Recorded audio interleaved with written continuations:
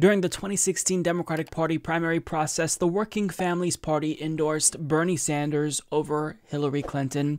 That was obviously an easy choice because if you purport to represent the working families of America, then it's not even a question. Of course, you opt for Bernie Sanders over someone who is a neoliberal centrist like Hillary Clinton. So this time around, they were planning to make another endorsement, and as of September 3rd, they announced that they would be holding an official vote for the party's 2020 endorsement between 5 candidates: Cory Booker, Julian Castro, Bill de Blasio, Bernie Sanders, and Elizabeth Warren. Now, first of all, I don't necessarily know what criteria they used to narrow it down to these 5 candidates, but Cory Booker, Julian Castro, Bill de Blasio, I mean, come on. Now, if I'm remembering correctly, as a DSA member, when they did their endorsement process, it was just an up or down vote for Bernie Sanders. They sent us the card and we voted yes or no if we wanted to endorse Bernie Sanders. And look, that's the way that it should be. If you are truly a grassroots organization, then it's not even a question. You just should be savvy enough to know the difference between someone who wants social democracy and someone who wants a little bit more humane version of capitalism. It's not even a question.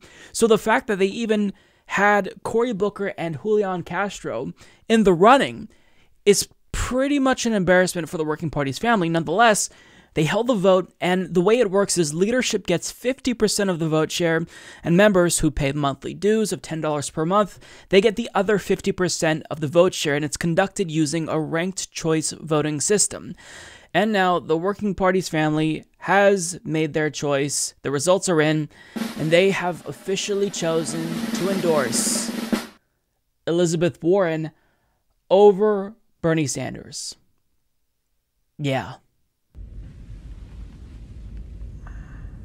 Now, as Daniel Moranz of HuffPost reports, the endorsement reflecting the views of 61% of Working Families Party members and leaders in a ranked choice voting system is a particularly sharp disappointment for Sanders, who picked up the group's backing in the 2016 election cycle, but received just 36% of the vote from participating members this time around. The Sanders campaign's political director, Ana Lilia Mejia, is the former executive director of the New Jersey Working Families Party. So they made their endorsement. There's nothing we can do about it. But let me just say this. If you are opting to endorse a candidate and you're choosing between Bernie Sanders and Elizabeth Warren, and you're really trying to make that choice, then you can say, sure, these are both solid candidates, but when it comes down to the differences between Bernie Sanders and Elizabeth Warren, there are many. It's not like, they're indistinguishable from one another. These are 2 very different candidates with very different views for the future of this country. Bernie Sanders supports social democracy, and Elizabeth Warren supports a reformed version of capitalism. And when it comes to policy differences, Bernie Sanders has supported Medicare for all for 40 plus years, whereas Elizabeth Warren has been waffling back and forth multiple times throughout the course of this year. In addition, Bernie Sanders has a progressive, non-interventionist, anti-imperialist foreign policy agenda, whereas Elizabeth Warren hasn't really laid out her agenda when it comes to foreign policy, and what we've heard is troubling. She also recently failed to explain why she voted for Donald Trump's military budget. On top of that, she's only swearing off big fundraisers until the general election. Then if she wins, all bets are off, and then it's fundraisers, I guess, and big money. That's what she said to Cenk Uygur of TYT in an interview, at least, whereas Bernie Sanders has permanently sworn off PAC money. He's sworn off these private fundraisers because they are a corrosive influence.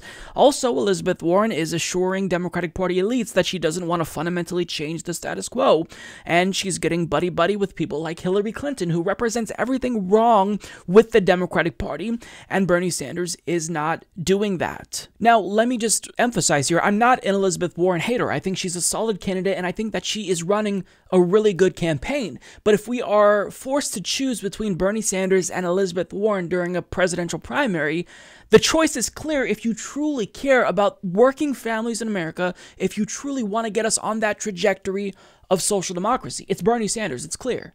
It's not like the only difference is that, well, Elizabeth Warren, she is a little bit more wonkier and she's stronger on areas X, Y, and Z. No, that's not the case. when you have Bernie Sanders in the race, the one candidate who has explicitly said he wants social democracy, that's an obvious choice. It's Bernie over Elizabeth Warren. Now, of course, because they made this endorsement, this led to a lot of backlash on Twitter. And let me remind you that the reason why they're getting backlash, I think rightfully so, is because this goes against their stated agenda, and they've been doing this lately. So in 2018, in New York's 14th congressional district, they endorsed Joe Crowley over Alexandria Ocasio-Cortez. And here they are again, endorsing the candidate who clearly is not the best for working families. Is Elizabeth Warren bad for working families? No, but is she anywhere near as good as Bernie Sanders? Absolutely not. And people vocalized that in the responses here. So, for example, Michael Brooks tweeted, "The most pro-worker candidate in modern history, building a multiracial working coalition and a clear social democratic platform, and you don't endorse that campaign. You guys will be known for this now, instead of just getting played by Cuomo. Also, change your name." Megan Day of Jacobin writes, "Working Families Party should have endorsed Bernie Sanders. Bernie has a much more working class and racially diverse base, and he's focused explicitly on building working class movements on the ground. He's the most pro-labor presidential candidate in living memory. This is a real shame."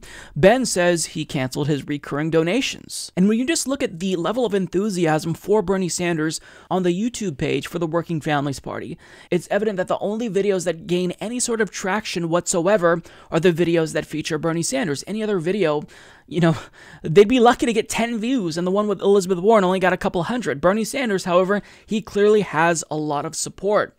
So this doesn't make any sense. It's perplexing, and it makes less sense when you consider that one of the Working Families Party's main issues is single-payer Medicare for all. Now, in an interview with Anna Kasparian on No Filter, Ben Burgess explains that that was one of the main issues for the Working Families Party. So to support Elizabeth Warren over Bernie Sanders when the Working Families Party has been a champion of single-payer healthcare, Bernie Sanders has been promoting single-payer Medicare for all for decades, and Elizabeth Warren only formally came out and endorsed it in 2017. And on top of that, she's been going back and forth, and she finally put up Medicare for all on her website. And as Ben Burgess is going to explain here, it's really not that clear that she supports the same version of Medicare for all as Bernie Sanders. Yeah, I think that's disappointing, and it's especially strange to me because one of the Working Families Party's big issues has always been single-payer health insurance, and Bernie is, I think, much clearer on that issue than Warren. She just finally put a healthcare plan on her website, and I was just looking at it. And if you look at the part that especially disturbs me about that, about mental health care, that makes it sound like that would be separate from whatever sort of Medicare for all thing she's endorsing. She talks about Medicare for all, and then she talks about affordable mental health care. And usually when I hear that word affordable about health care, I start worrying because that's kind of the buzzword for, it's still in the market system. We're just going to try to do some sort of cost control thing. So I'm with Ben here. It's confusing. Does she mean that she supports single payer for everything but mental health? Is that something where, she would just offer a subsidy?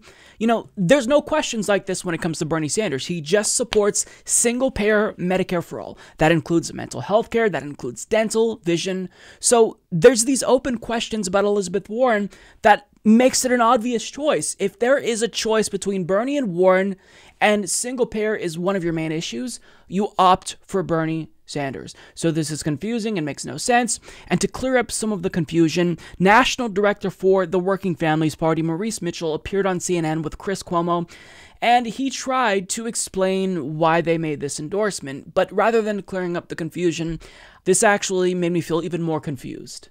Why Warren and not Sanders?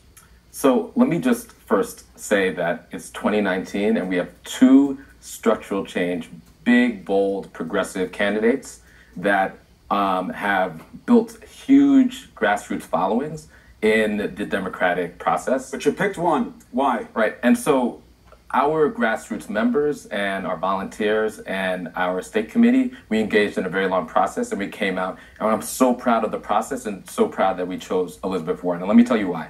So, if you look at her, they joke about she has a plan for it, right? But if you look at it and you take a step back. So the Green New Deal, so we could save the planet. A historically big picture housing policy.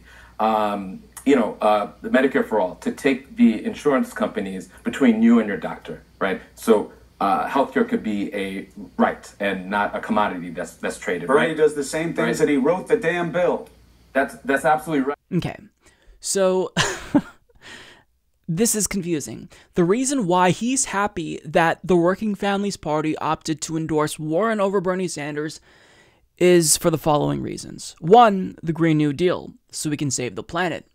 Okay, well, how do you reconcile the fact that Bernie Sanders scored higher when it comes to the Green New Deal than Elizabeth Warren? So if you truly want to save the planet and you want the strongest policy proposal, well, you can't really say it's because of Elizabeth Warren's Green New Deal if Bernie's is stronger. He also says Medicare for All. Take the insurance companies between you and your doctor. So healthcare is a right and not a commodity that's traded. I don't know what that means, to take the insurance companies between you and your doctor, take them out. Is that what you mean? You want to take them out of the equation?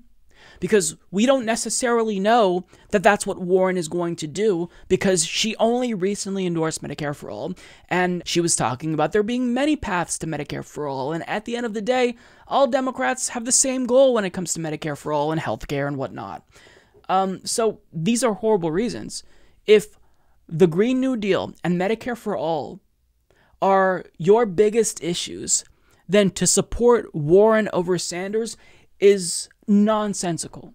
So I don't get it. There's really nothing that we can do about this. They made their endorsement. They're not going to unendorse Elizabeth Warren, but simply we just have to make the case that Bernie Sanders is the stronger candidate. So the entire situation is incredibly frustrating, and it just feels like, these people who claim to care about certain policies, that claim to stand up for working families, to endorse Crowley, to not endorse Bernie.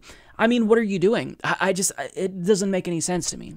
And, you can see why they don't have a good reason, because when they try to explain it, they're frailing. You could tell that, Mitchell was frazzled there, because if you're trying to explain to people that from the standpoint of you being a progressive, Warren is better than Bernie, you're going to come off as either a troll or someone who isn't very politically savvy, because it's evident to anyone who is engaged with politics that Bernie has the strongest ground game. He's the strongest politically. He is more electable to take on Donald Trump because he has that anti-establishment appeal, whereas Elizabeth Warren is getting buddy-buddy with the establishment. And he is just stronger on policies like Medicare for All and the Green New Deal. So I don't know what else to say. This endorsement is completely nonsensical, and the Working Families Party has discredited themselves. And, it's not like they only discredited themselves now. I think that when they endorsed Joe Crowley over Alexandria Ocasio-Cortez, that in and of itself should have been the red flag that we all needed to see, that maybe there's something wrong with this organization. But now to do this, it's a complete joke.